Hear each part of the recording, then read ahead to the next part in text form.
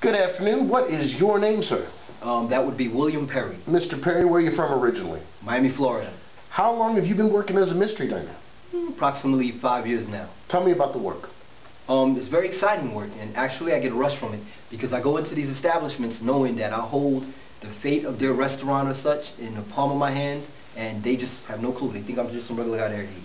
Okay. What types of mystery dining assignments have you been on in the past? Well, there was a assignment that I went to in LA. That was a very interesting one.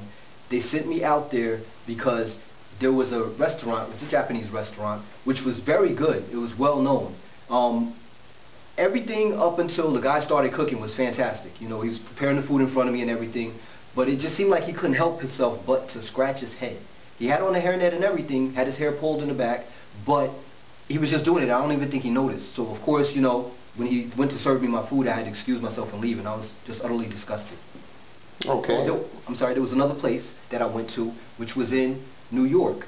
New York was, I think, one of the better ones that I've done, because they wanted to know why on certain days of the week they didn't have the biggest crowd as they did the rest of the week.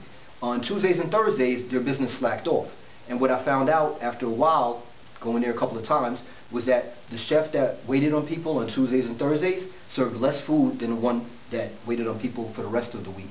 And you know, African American restaurant, people like to be full when they eat. They paid a lot for this food, and this guy, he wasn't given so much food. So they didn't tell the managers or anything. They just didn't show up as much. What was your worst experience as a mystery diner? I would have to say that was a restaurant that I went to in Atlanta, Georgia. Before I even get into what that restaurant was, let me just say, my grandmother's Dominican on my father's side, and she took a lot of pride in the food that she used to prepare. I mean, she would scrape together money to send back to DR to bring back barrels of spices and different things like that to prepare the foods that she made. She wouldn't go to the corner store to get spices and herbs and things of that nature.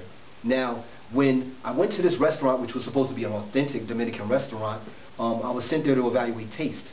Now, I noticed that when this guy brought the food out to me, it didn't even look the same as the food that she prepared. And I mean, she had a dish that was pretty much the same thing. They called it a different dish at this restaurant.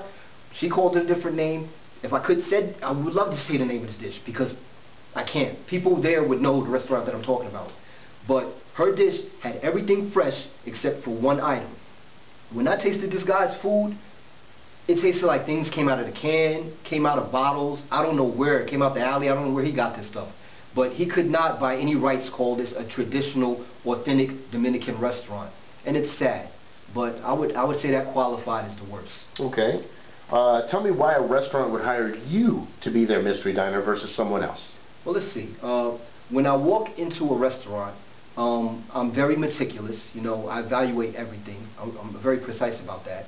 I love my job. You know, it's a great job, but it helps when you like food. I love food. I'm not a big guy or anything, but if you knew me, you would know how much I do. So now, I mean, other than that, I'm the average Joe. I don't have anything so classy about me or so regular about me. So when I walk into these establishments, people automatically make the assumption that he's just here to eat. He's not here to evaluate my food. You know, that's what I like about it, and that's what I think I'm great at.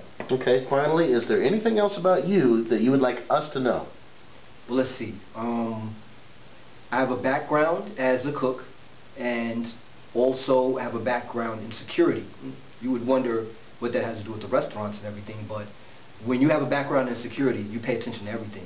So when I go into restaurants, I'm sent to assignments to look for a place that's clean. I look at the parking lot, if they've swept it good. If I'm sent there to evaluate the personnel, I'm looking at what is this person wearing. Is there enough people when I come in, they greet the people and everything? And if I'm at some place like Chuck E. Cheese, or they're wearing colorful clothes, and are they being friendly? And I mean, other than that, you know, organization. That's a big part when, you know, you're a security advisor.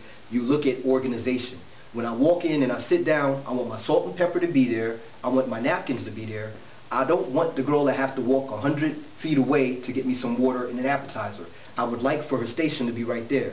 So when I walk into a restaurant and I see these things are out of order, I notice it right away. That's what separates me from maybe the next man you might want to hire. Okay, thank you very much for your time. You're very welcome. Thank you.